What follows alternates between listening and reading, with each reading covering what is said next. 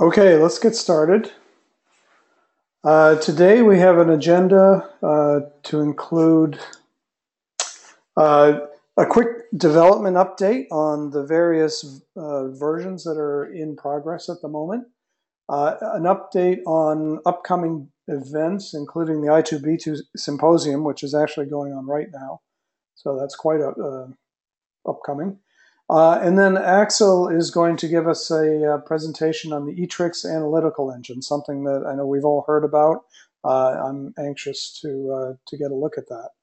And then at 6 o'clock here, we have Germany versus Northern Ireland in the 2016 Euro competition. So I don't want to be late for that. So without further ado, I will go through the development update news. First off, in reverse order maybe, is a quick update on the tranSMART Pro project, also known as 17.1. Where we stand right now is that we are expecting final signatures from Alliance members in just the next couple of days. And so in the meantime, the Master Service Agreement and Statement of Work between the tranSMART Foundation and the Hive has been signed. So we've actually begun work on the project. And the first step was a project kickoff meeting that was just wrapped up in the last hour, at which we presented an overview of the project plan, the draft project plan, which is to be reviewed and this week and approved early next week. Once that project plan is approved, we'll launch into the requirements refinement stage of the project to begin next week. That will last a few weeks, followed by the design and then the actual build starting in August. So the project is moving forward. I'll be putting up a page on the Foundation Wiki to provide status updates every couple of weeks for the duration of the project, as called for in the project plan. So there will be public updates both on the wiki, and then we'll provide more detailed updates as well during these community calls for the life of the project.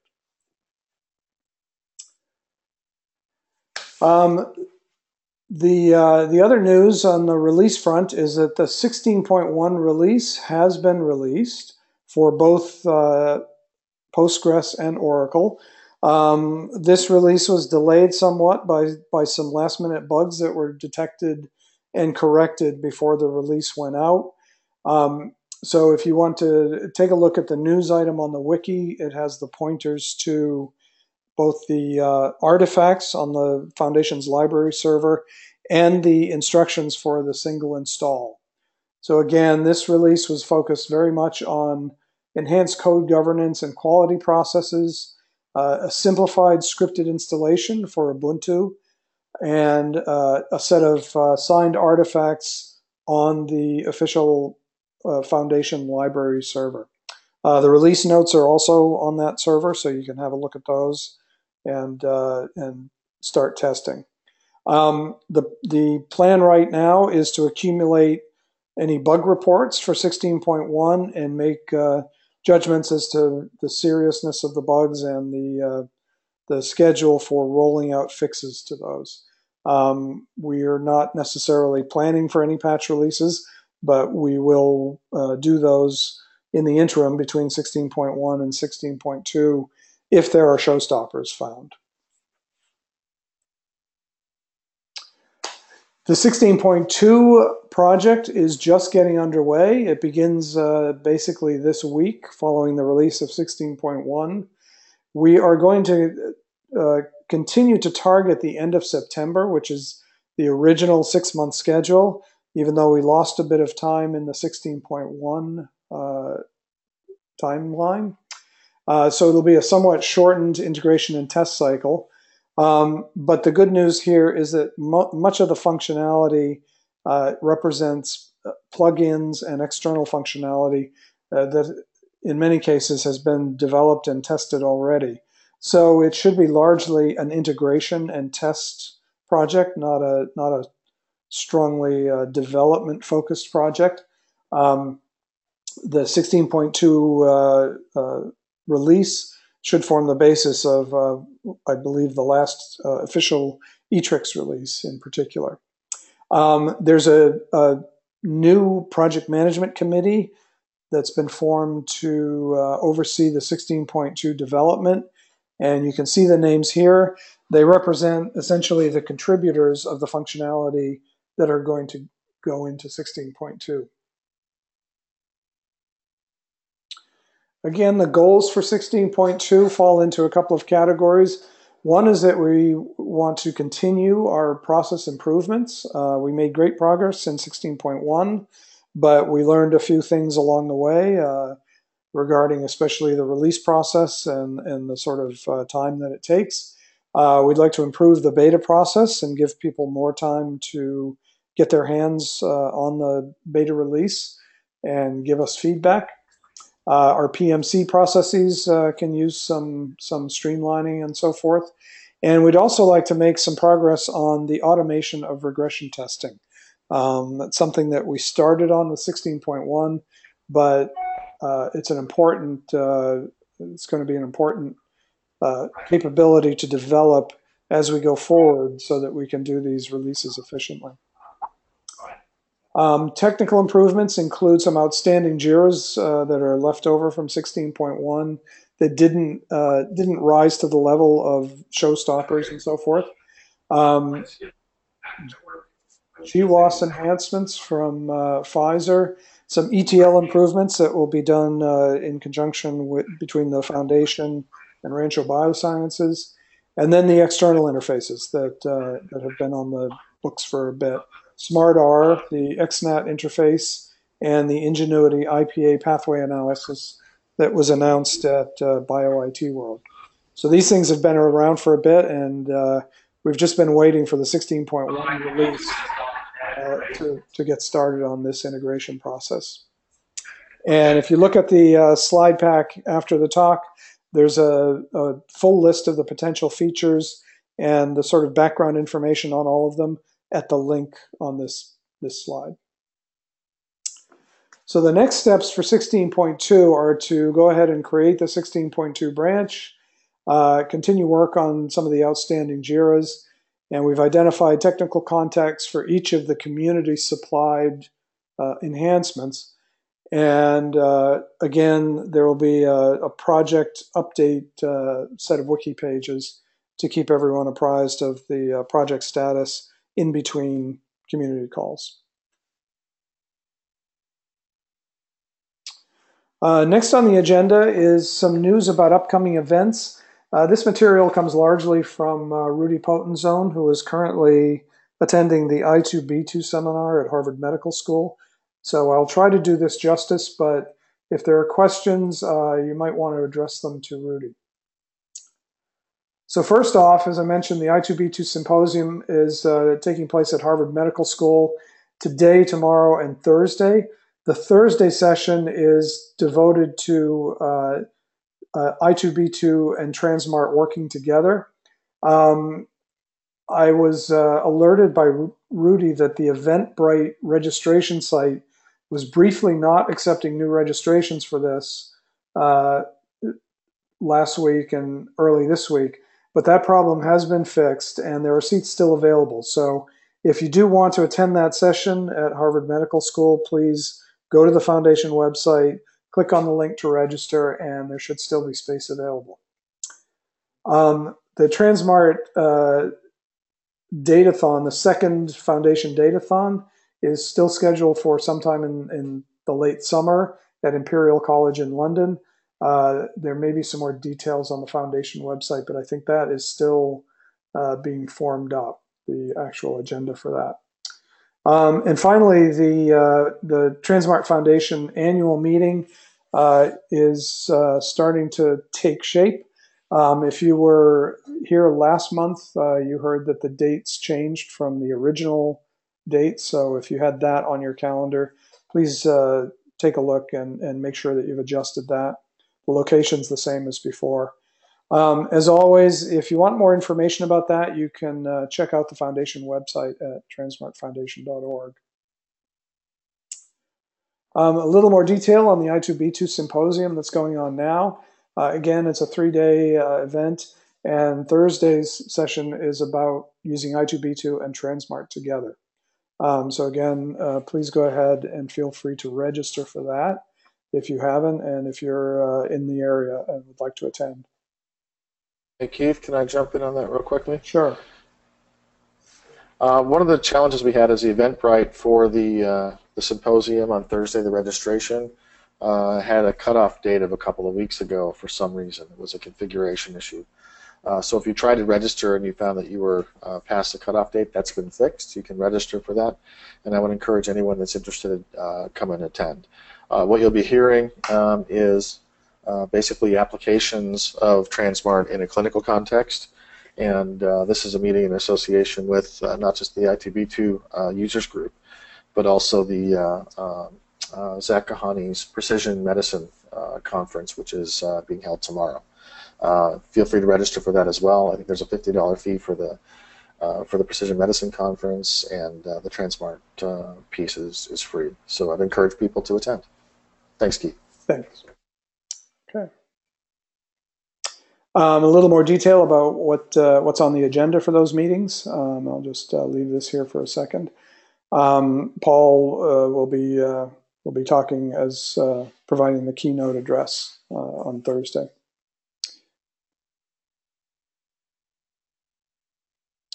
The second datathon at Imperial College late in the summer. The topic will, like the last one, be cross neurodegenerative disease, and more information will be coming on that soon. So this is early in the development process at the moment. And finally, again, more details on the Foundation annual meeting.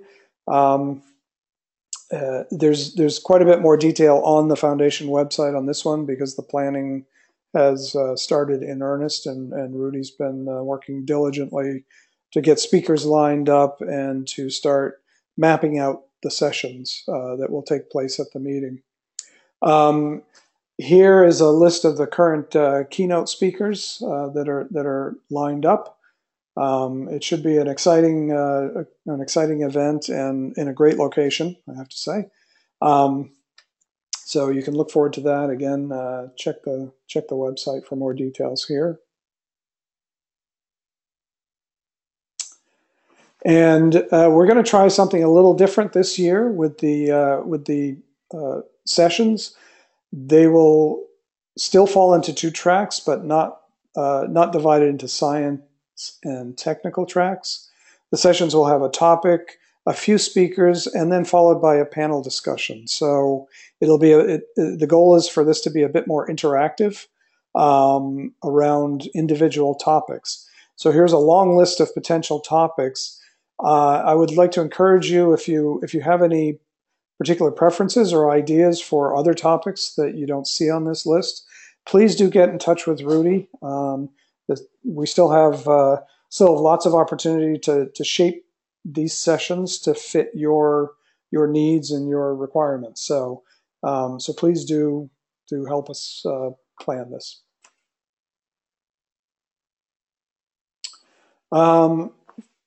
We have another training session coming up, another public training session on Monday the 27th.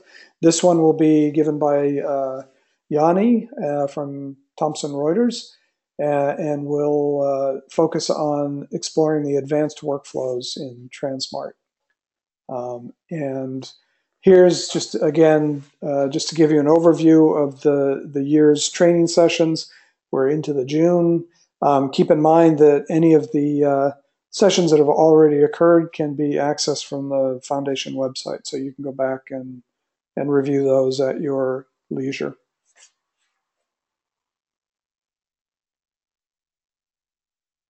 Again, if you're on this call and you're not already a member, you're not involved, and would like to get involved, please go to the website and sign up for some of the mailing lists or ask for a membership package.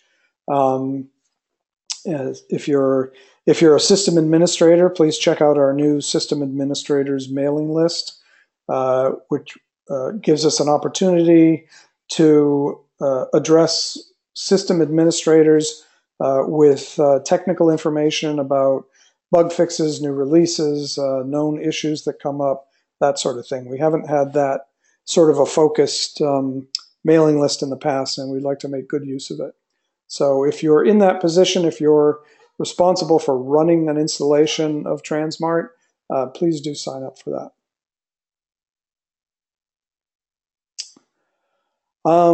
Okay, with that, that just about covers the standard agenda items. What I'm going to do now is get Axel on the line. Hello, Axel. Hello, everyone. Hello. Hello. Hi, Axel. Can you hear? Hey. Hello. Hello, Axel. We hear you.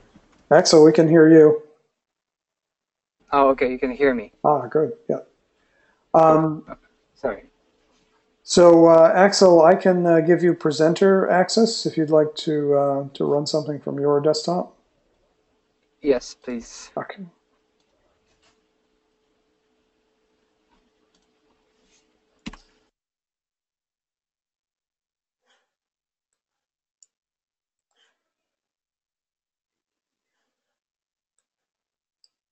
Sorry. All right. I see your screen. Which one do you see? Distributed data analysis. So the PowerPoint. Okay, good. Yeah, Thanks. PowerPoint. Yep, great. So hi, everyone. Thank you for coming. I will present today the Atrix analytical environment that have been developing in the context of Atrix.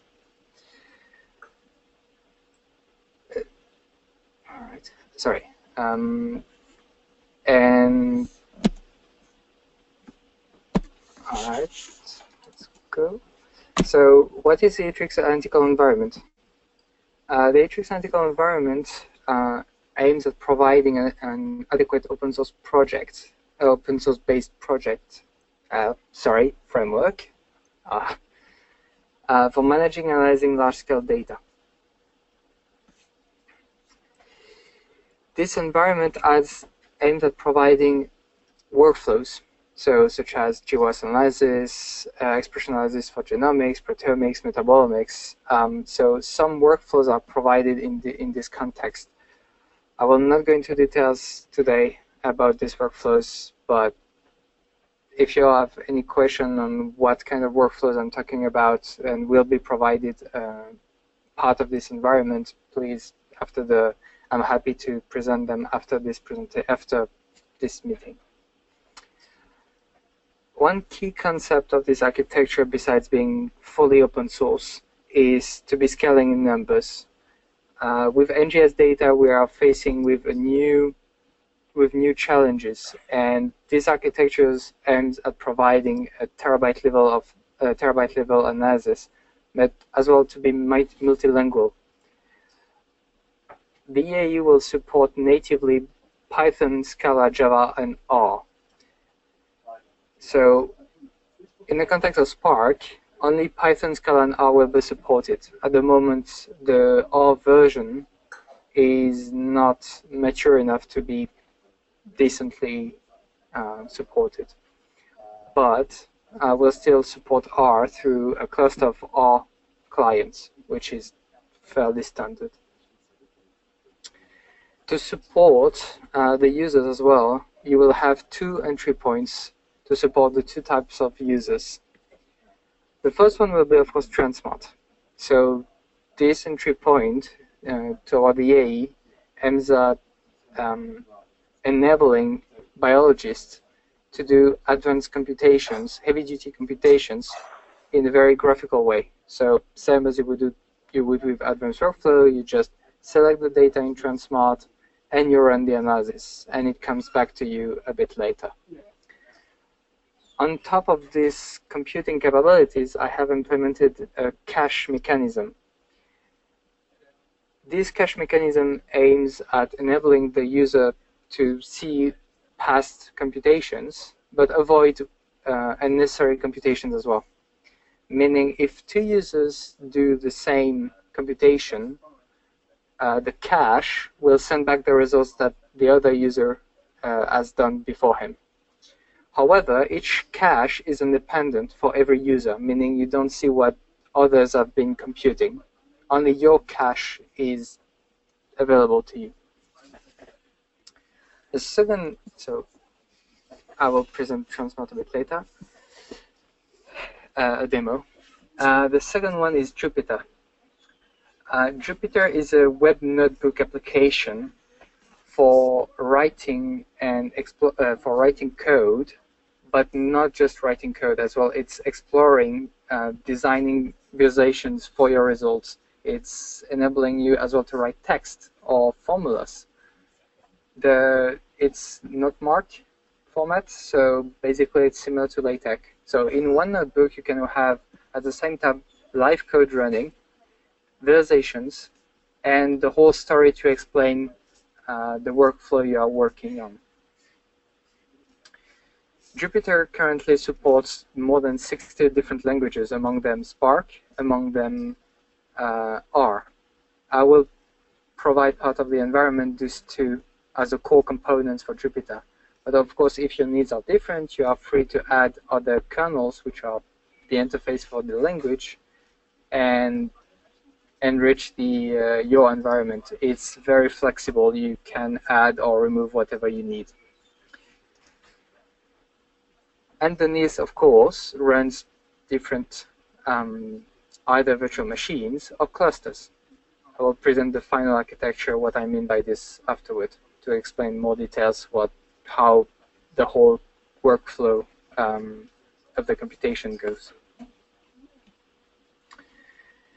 So this is tranSMART.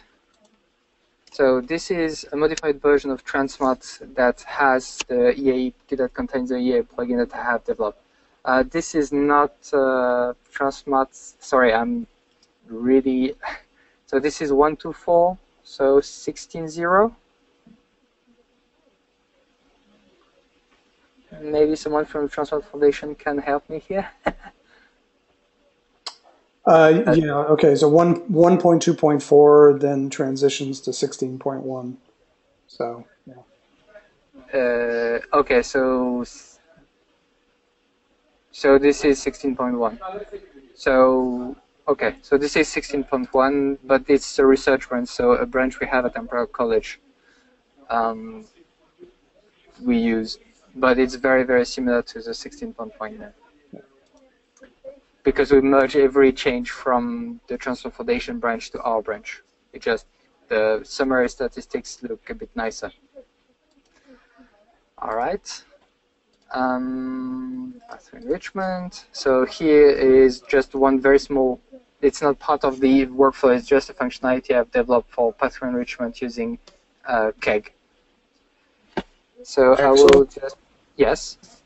Are you showing us code or are you showing us a demo there? A demo. Okay, we're seeing code. I think we might be on the wrong screen. All right. Okay. There we go. It's nice code, though. Thanks. All right. So do you see now? It's confusing. Wait. So you were seeing slides before.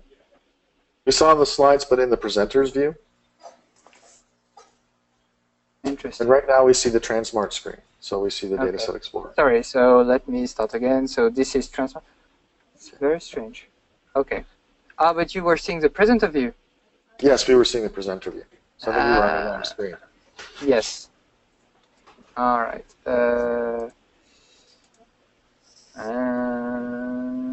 All right. So this is what you should have been seeing all along with Jupyter. All right. My apologies. Yeah, that looks right. Excellent. Sorry about this. So tranSMART, as I was saying, so there we go. tranSMART, you go to the EAE, you type in, nope, you type in the list of, so this is the list of genes I've extracted from a publication, so I know what I'm expecting. You type in all the list of genes you want, you run the enrichment choosing which correction you want. So Bonferroni, home Bonferroni, CDAC, whatever you want. If the job has been submitted, you can see it in the cache. So you see here all the query I've just run. The correction that it started should take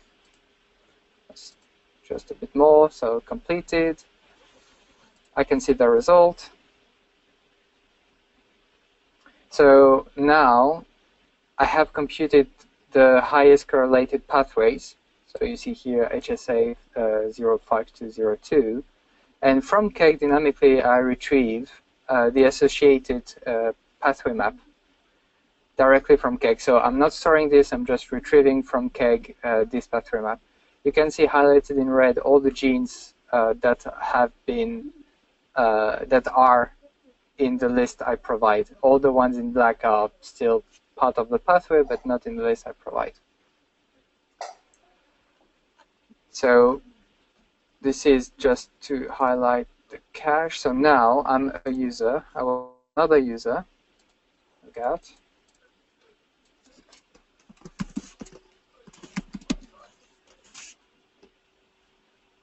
All right, minimize, matrix, true. Now you see my cache is empty. Run enrichment. And here, instead of doing the computation again, it's retrieving from the cache and sending back the result again. And it appears in my history as well, now that I have done the computation itself, but the query never reached the cluster, just the cache handled back the request as it could find it in its history. Part of my delivery will include general testing, cross-validation, and all this in tranSMART, but there will be another pipeline, at least another one, maybe two, depending on how the last one goes. If I can finish in time, part of the 1.0 that will be part of the analytics provided in the environment. But only the three will be included in tranSMART directly. The others will be given outside of it to be run through Jupyter, for instance, which I will now present. I have it somewhere here. So now, this is Jupyter. Jupyter is web-based, same as tranSMART. It supports, as I all different kernels. So this is R. The capabilities of this are identical or very close to RStudio. So everything you would do in RStudio, you can do them here. So you see here, this is one notebook running R. So here I load my libraries. I load any kind of code I want. I plot the result directly in there. And I go on and on like this. It supports a very large library of visualizations. Each visualization needs to be linked to a language, meaning the visualization in R won't be the same as in Python. But any library, any visualization library in Python is virtually supported.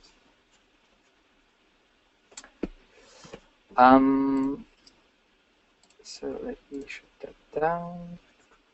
So you can as well interact with tranSMART from Jupyter through the tranSMART RESTful API developed by the Hive. You can load, of course, you load the library, you connect to you load this, you go to your user to your tranSMART, you confirm the access, get the token, right, connection successful. Now I retrieve all the studies from the tranSMART. Here we go. So analyze So you see here so this is a transport from the Hive. They have loaded couple studies. I retrieved the whole list of them.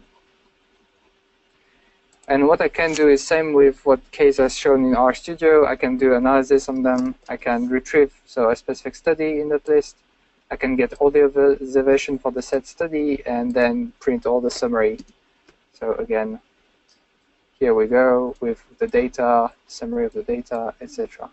So you can do analysis. So if there is an analysis that you cannot do in tranSMART, but still you have the data in tranSMART, you can retrieve them and do all the analysis in here without any problem seamlessly.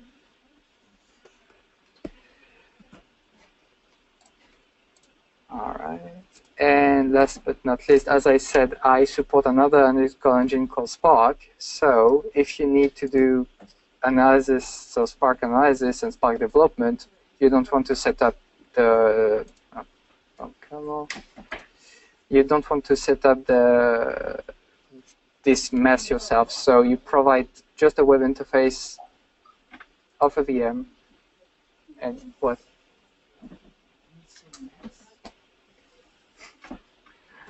And you can directly play with whatever data you want or whatever data source you want directly in here. So this is code. This is one of the pipelines I will provide in tranSMART, but I have actually developed it in here. So you can see directly all the code, everything I can run for you. So, so sorry, I'm just loading all the thing. I'm selecting the study I want, and let's go for the computation. So I'm not going to present this. I'm just showing you what it can do at a very high level. Here, all I'm doing is I take clinical data, and I just want to know which one are binary data, which one are categorical data, which one are numerical data, which one are unknown. Unknown being, is it free text? Is it less than 3 data points? Is it like telephone numbers? All of this is filtered out. This gives you as well, why you're keeping unknown data is because it gives you insights on the quality of your data. Here it's retrieved from Mongo. So I have a Mongo retrieving data. As you can see here, I connect to a Mongo and retrieve all the data, parallelize it. I compute. I don't know beforehand what type of data I'm facing, so I just compute, I filter, and analyze the data to classify my data into all those different categories. Once I have those categories, I can run additional analysis on binary data, a binomial test, categorical data, chi-square test, numerical data. You can run even the whole correlation, Pearson correlation analysis, for instance. So this is, for the sake of this demo, I'm not going to run this part because it takes too long for a demo. Because it's a very, very small server, so it takes too long for the demo. But you can see a correlation analysis with all the features. If I'm zoom in,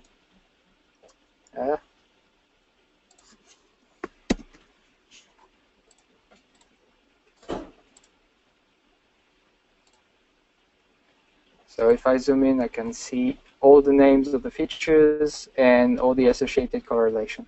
It's very high resolution, as you can see. But this is one example, but you can, of course, do any kind of visualization you want. As I said before, here is another fully custom visualization. You can do whatever you want. It's very, very free and flexible. All right. So the main backend is based on Spark. So all the Hadoop stack and Spark. I've built on top of this stack my own stack for exchanging the data, transferring the data, all the analytical processes.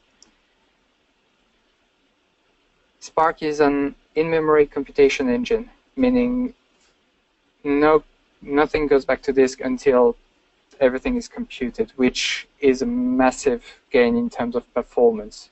And it scales by distributing the computation across different workers. And the largest cluster is more than 8,000 nodes. So you can imagine how much power they can leverage. This is the architecture of the Atrix analytical environment.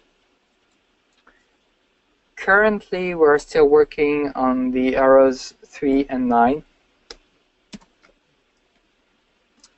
that are being implemented for the delivery of October, but the rest is already there. And one thing I haven't said is, for Jupyter, you rely on local engines, meaning your virtual machine has all the engines locally and can very, very reactively answer you back. However, this enforces a limitation on how much compute you can do.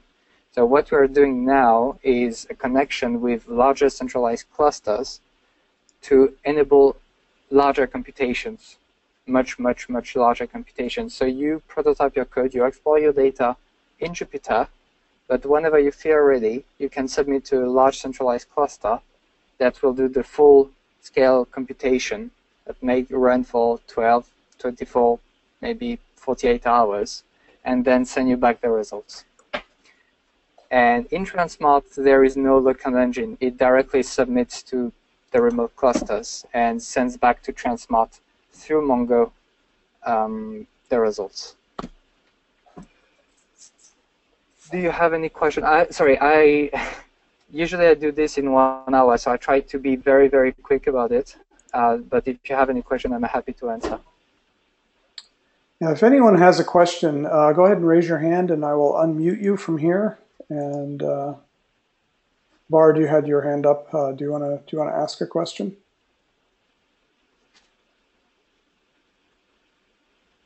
Yeah, I think those were comments from before when we were looking at the code.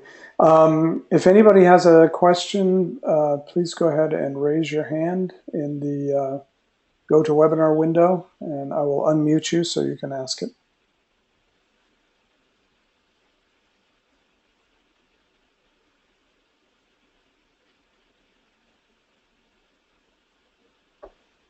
I'm not seeing anything. So Axel, just to reiterate, so this is you're aiming for an October release date for this. Yes. Okay. Yes. Hang on. My goal is to release at the same time as you with what is it, 16.2 or 17.1? 16.2 would be the 16.2. The nearest release. Stephen Wicks has his hand up. Stephen, can you hear us? Yes, hi. Hi. Just a quick question. Near the beginning of your presentation, when you were talking about analytical workflows that you have plans to incorporate, you indicated that you have this is the one. I'm interested in what you're planning for GWAS. So this is the fourth one I've mentioned. I said that might be given at the same time. What we are doing currently is with Pfizer, we use a UK Biobank data to run GWAS analysis. Do you want more details, or is it enough? Well. So, okay. So what we plan on doing is take the whole GWAS from UK Biobank, which is 100,000 something people, use Spark and Plink to run a GWAS analysis. The plan is to compare. They have an in-house Super Plink, a new in-house version of Plink, and compare the performance of the two. So which one can yield either the best results, theoretically the same results, but which one as well in terms of which one goes faster.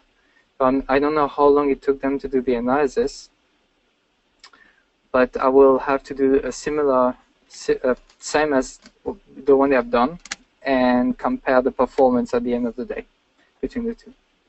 Okay, and is this integrated at all with tranSMART? Or is this completely outside of the tranSMART with the platform? EAE? With the EAE. Okay. So with the EAE, so it will be Jupyter for the interface for writing the code. It will be Spark for the backend with Spark and Plink. And the storage of the data at the moment is unknown. This is because the thing is I still don't have the data, so I don't know how. Probably it would be very large. So depending how large, the whole idea would be to have it stored maybe in Mongo, which is part of the EA environment, and work from there.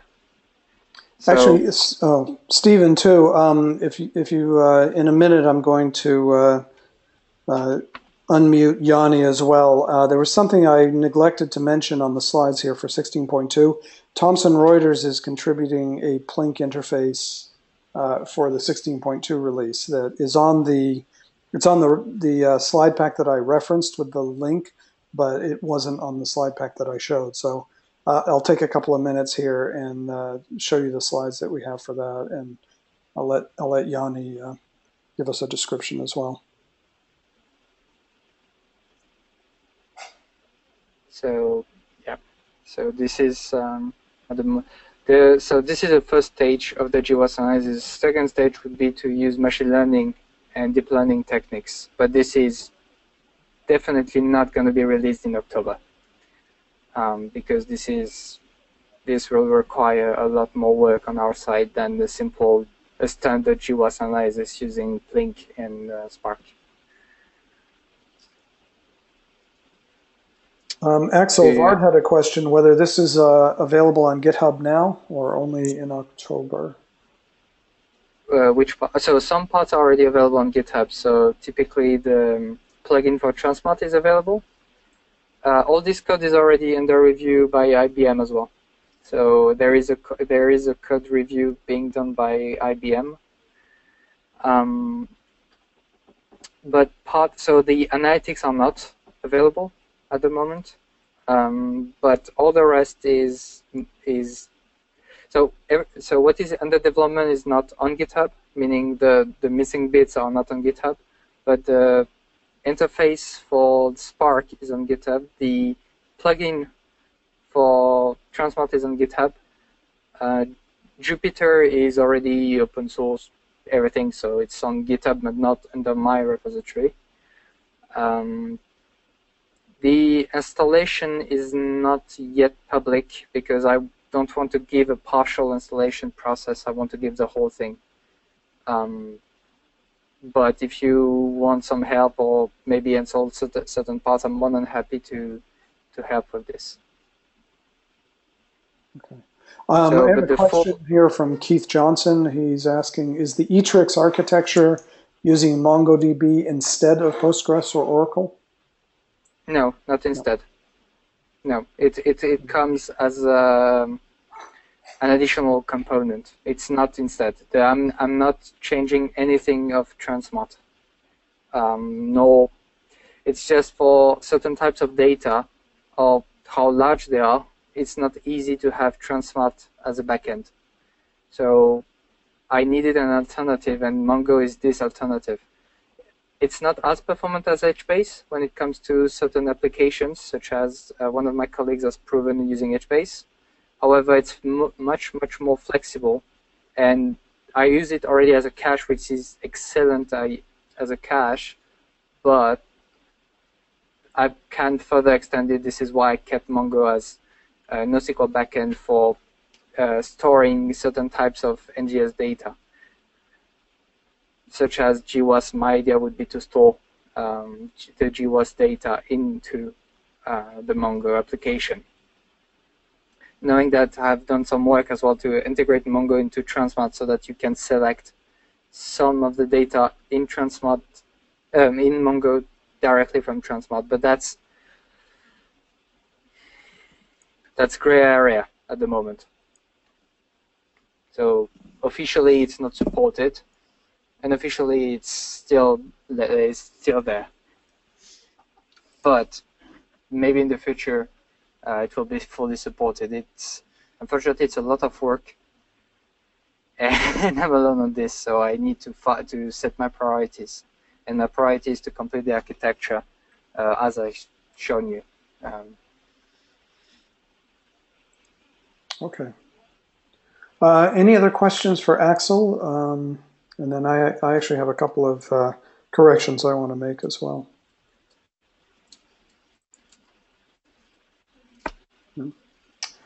All right. Yanni, nothing? Let's see. Let me just see if anybody else has their hand up. Nope, it looks like that's it. Okay. Well, thank you, Axel. It's Thank you very much. very useful, and yeah, we'll keep an eye on that for the 16.2 release or thereafter. And I hope so. That's my plan, to do a full demo. So no slide, just a demo for the tranSMART annual meeting. Oh, okay, great. So with tranSMART plugin, etc. So to have a finalized version by then to show and demonstrate with you guys. So with tranSMART, everything that is done with tranSMART in that context. Okay. I'll pass that on to Rudy. All right. I'm going to take control back yet and make one correction. An inconsistency in the slides that I had not noticed is when I mentioned Yanni's training session on the 27th. Up here it says exploring advanced workflows. That's actually a leftover from last month. Yanni's session is actually an ETL tutorial. So apologies for that. Looks like a copy and paste error. The other thing I wanted to mention is on the slides that I showed for 16.2, they did not include a feature that Thomson Reuters is going to be contributing, which is a GWAS, a Plink integration with tranSMART. So, Stephen, this may be of interest to your question as well. And Yanni, I'm just going to unmute you just in case you want to chime in. So this is something that Thomson Reuters has been working on, and I have a couple of slides here that Yanni provided to give an overview. And again, this is in the presentation that's in the link from the slides, but it didn't make it into the slides itself, so I apologize for that. And as soon as my Google Slides responds. Hi, Yanni. Hi. So firstly, thank you for the corrections. That's fine. I understand that it's a lot of moving parts and copy and paste errors. Secondly, firstly, I'd like to thank Stephen, who's on the call, who originally started this whole P-Link integration and has been instrumental in bringing this forward. And by the way, Axel, very nice presentation. So just a very brief description of what we've done so far. So this was essentially trying to address the problem where a lot of geneticists like to work natively with Plink data. So what we've done is we've created in the database, we've created a new data table to support the binary data table data format within tranSMART, so the typical genetic files.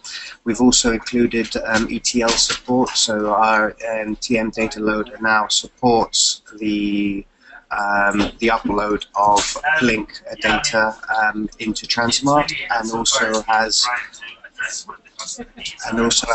sorry, you can probably hear a lot of background noise. I apologize for that. I'm in an open plan office.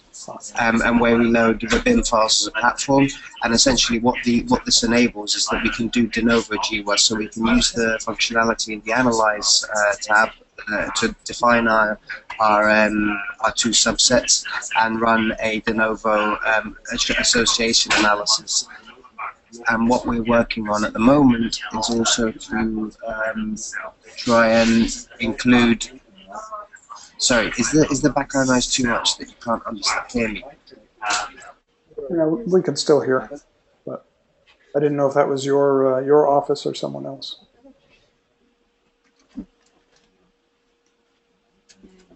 Yeah, so it is my office, and I apologise. So the next steps we're going to do is we're going to attempt to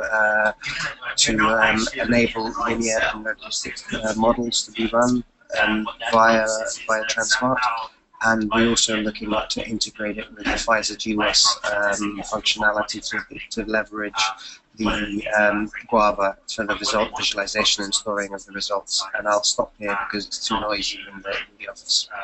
And thank you for letting me speak. Okay. Thanks, Yanni, and again, I apologize for that.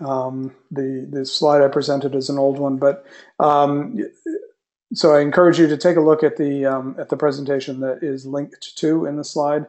This is the more up to date, and beyond just an itemization of the features, that also has links to wiki pages and GitHub repositories and that sort of thing. So it's essentially everything that we've been able to accumulate on each of the features so far.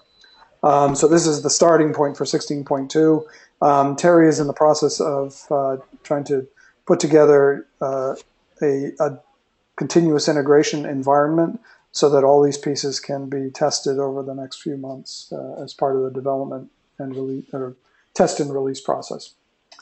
So again, thanks, Yanni, and apologies for missing that the first time around. All right, well, we're almost at time here, so if anybody else has a question quickly, if you want to raise your hand. We have time for one more.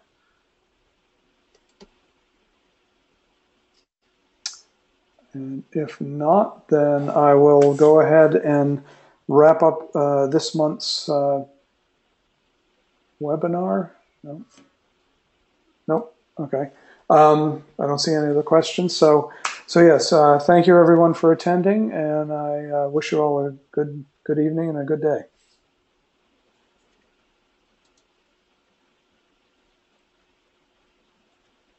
Thanks. Thanks, Keith. Good job.